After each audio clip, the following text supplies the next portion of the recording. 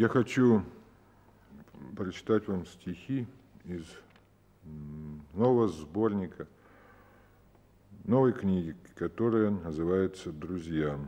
Сборник еще не вышел, он находится в производстве, и я выбрал из него стихи разноплановые, стихи на самые разные темы, с тем, чтобы вы имели представление, каким будет этот сборник. И начать я хочу вот с чего. Недавно мы отметили 40-летие Победы,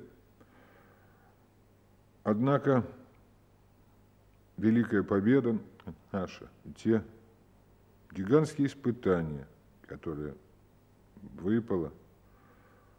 выпали на долю нашего народа, наша память об этом, она не только праздник, юбилей, каким бы большим он ни был, она еще и вся наша жизнь. Сначала ровно 1000 дней, потом еще 400 дней, а после еще 18 дней, так подсчитано, шла война. Невозможно было привыкнуть к ней, невозможно было не думать о ней, благословляла, крестила, казнила и миловала она.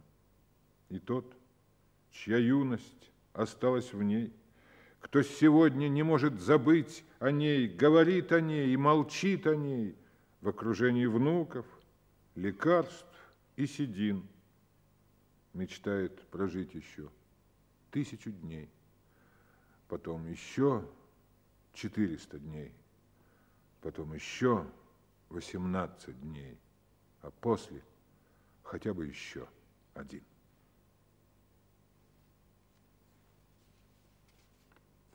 Женщина из 9 мая. В небе сталкивались марши, гулко и торжественно. Наши победили! Наши! Как кричала женщина, будто бы одна на льдине, а не в добром городе. Победили! Победили! Победили, Господи! Здесь, на празднике великом, в этот день особенный, плача, исходила криком, словно кровью собственной, в крике над землей летела, маленькая, сгорбленная, горе выкричать хотела за войну накопленное.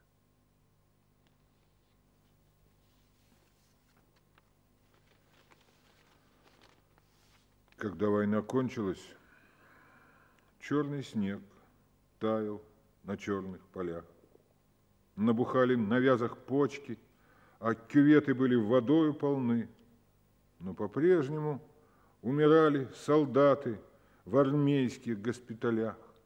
От войны умирали, хоть и не было больше войны. Умирали солдаты, а в окна весенняя морось летела, и скворцы, приосанясь, подругам в любви клялись. Умирали мальчишки, завершив свое самое первое, самое главное дело, добыв победу, словно только для этого и родились.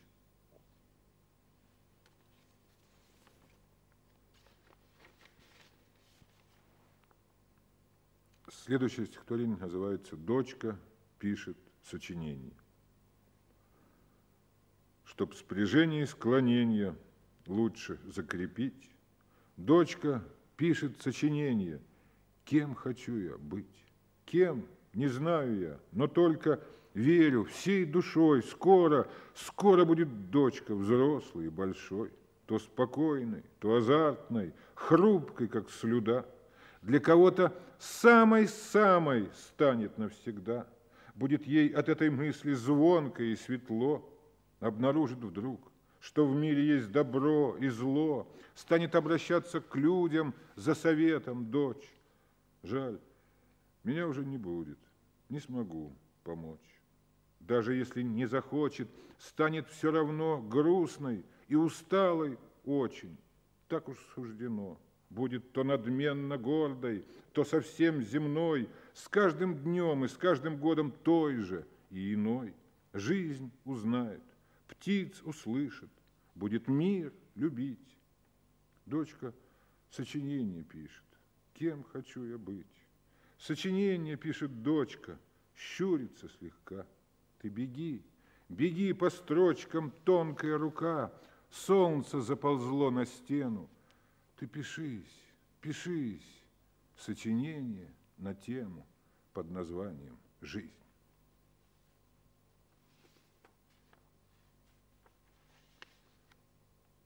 Много нас, людей, на белом свете. Маются серьезные умы. В этой жизни, в этой круговерти сумасшедшие расплодились мы. Бьют демографические взрывы, сохнут реки и чернеет наст. Города вспухают, как нарывы, очень много. Слишком много нас, много нас. Ученый бомбу хвалит. Много нас. Эсминец рвет волну. Много. Только все-таки не хватит нас, людей, на новую войну. В музее естествознания до теперешней нашей земли, до ее дождей, метелей, бронтозавры не доползли, птеродактили не долетели. Это личная их беда. За нее никто не в ответе. Заблудились, пошли не туда, смерть нашли в тупиковой ветви. Древо жизни листвой шелестит, ветвь направо и ветвь налево. Человек разумный сидит на вершине этого древа. Он мыслитель, он хмурит лоб. Человека идея гложет. Хочет что-то придумать, чтоб самого себя уничтожить. Он подпер подбородок рукой. Вождь прогресса, краса и гордость. Он придумает, он такой. Вы, пожалуйста, не беспокойтесь. А над ним проносится век, повороты, круговороты. Да неужто и человек, тупиковая ветвь природы? Вечер у телевизора в Нью-Йорке.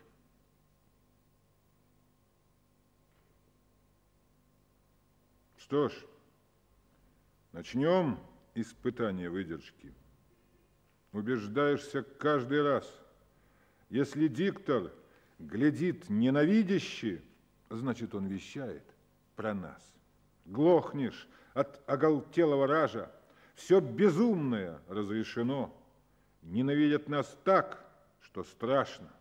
Ненавидят так, что смешно. Ошалев, как белуга на нересте, за волной вздымая волну, убивают себя этой ненавистью, топят, губят свою страну, и уже ничего не странно, и не слышим голос живой, пятна ненависти на экранах, пятна крови на мостовой, кровь горит, по газетам размазанная, даже чувствуешь в пальцах жжение. Средства массовой информации, средства массового уничтожения.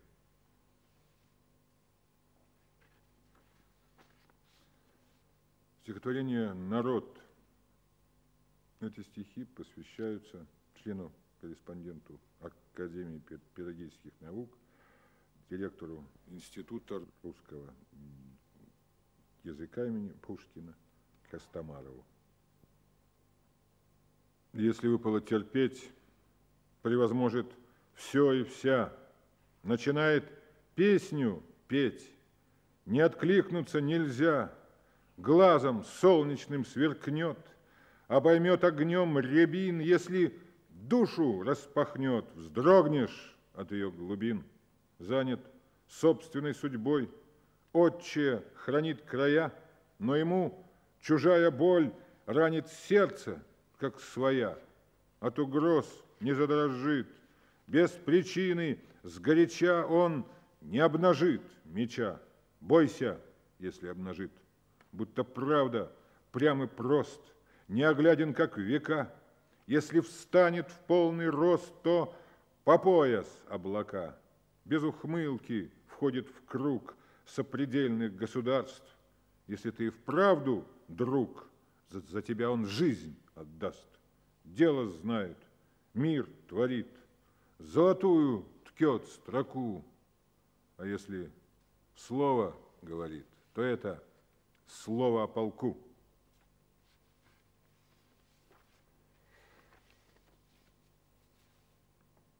Стихотворение «Отвечать».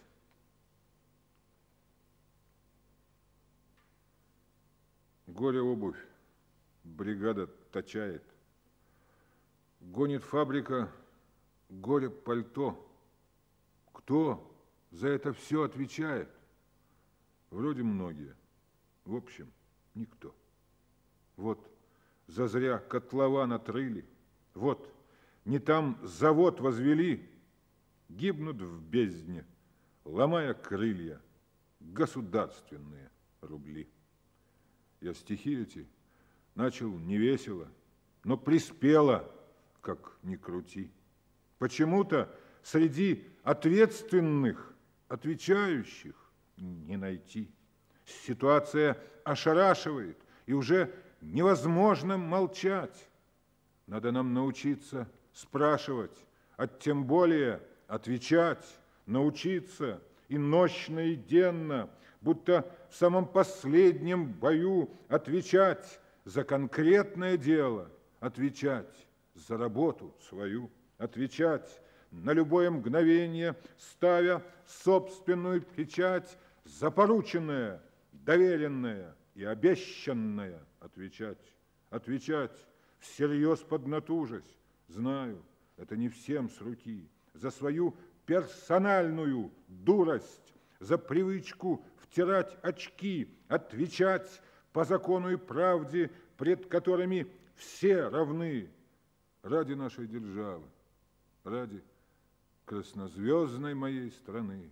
В ней надежда и совесть, и почесть без напыщенной шелухи. Я кончаю и ставлю подпись, отвечая за эти стихи.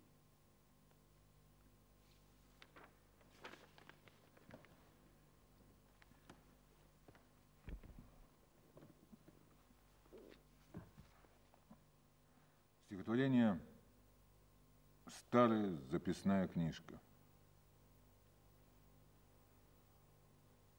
Где же она пропадала? Поиски, труд напрасный. Вновь ее листаю с прошлым глаза в глаза. В этой потертой книжке, будто в могиле братской, мертвые телефоны, мертвые адреса. Уже ничего не поправишь, уже ничего не скажешь, и не напишешь писем, и не дождешься звонков. Вот на пустой странице Шукшин Василий Макарыч, а перед этим рядышком Симонов и Смеляков. Как поименный список армии перед боем, хватит работы с анбатом, разведчиком и штабам. Ояр, куда же ты, Ояр? Не отвечает Ояр. Сумрачно и таинственно палец подносит к губам.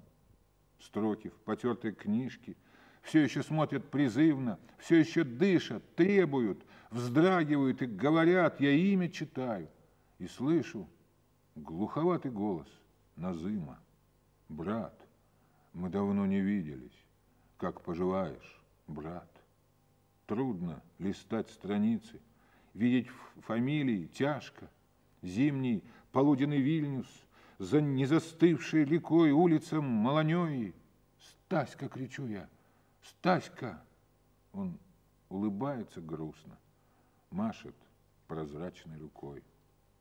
Старая, старая книжка, буквы поблекли, однако имя любое, словно прикосновение к огню, строчка «Звонить по Руеру», два восклицательных знака. Может, звонил, не помню, больше не позвоню. Старая книжка свидетельствует, жалует, обвиняет, как черный квадратик в вечерке, каждый ее листок. Где ты, Кузьмич, откликнись, и комнату заполняет неповторимо протяжный, скорбный луконинский вздох. Я позабыл о времени, старую книжку листаю, вся она, будто исповедь осиротевшей семьи, рана моя открывшаяся, память моя святая, други мои, товарищи, вечные судьи мои.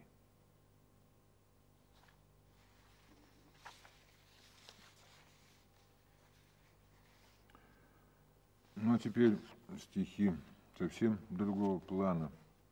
Это иронические стихи. И первое называется «Убегающий от инфаркта».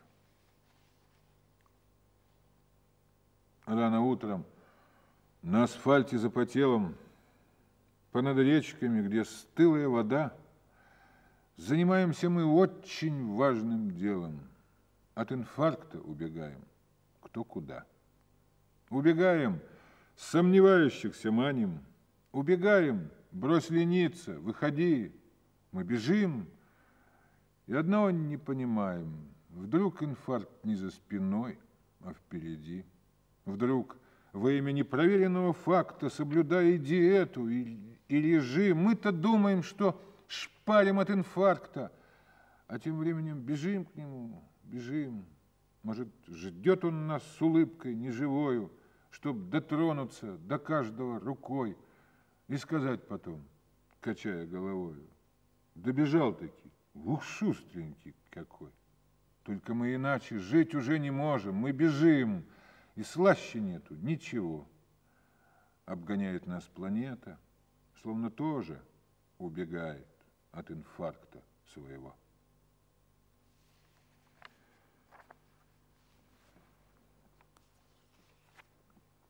Из биологии. Человек состоит из клеток, навязло в зубах. Значит, он состоит из клеток, как зоопарк. И пока твое сердце дымится, ты уж поверь, в каждой клетке твоей томится какой-нибудь зверь. Зверь, который в тесном жилище быть обречен. Зверь, который требует пищи, разной причем. Человек от клеток зависит. Обиднее всего, если в клетках, которыми мыслят, нет никого.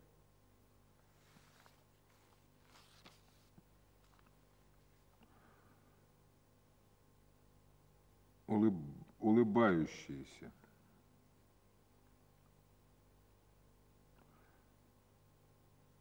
В каждом глазу у него медоточие. Он улыбается страстно, настойчиво, дарит улыбку особой восторженности лицам, которые выше по должности. Ласковость нрава все время доказывает.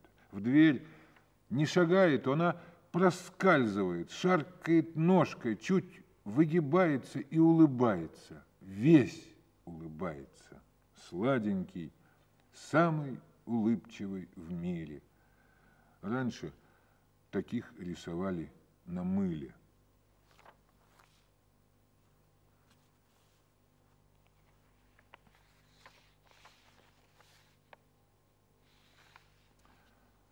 Ну, теперь несколько лирических стихов. Знаешь, я хочу, чтобы каждое слово этого утреннего стихотворения вдруг потянулось к рукам твоим словно соскучившаяся ветка сирени. Знаешь, я хочу, чтобы каждая строчка, неожиданно вырвавшись из размера и всю строку, разрывая в клочья, отозваться в сердце твоем сумела. Знаешь, я хочу, чтобы каждая буква глядела бы на тебя влюбленно и была бы заполнена солнцем, будто капля росы на ладони клена. Знаешь, я хочу, чтобы февральская вьюга покорно у ног твоих распласталась. И хочу, чтобы мы любили друг друга столько, сколько нам жить осталось.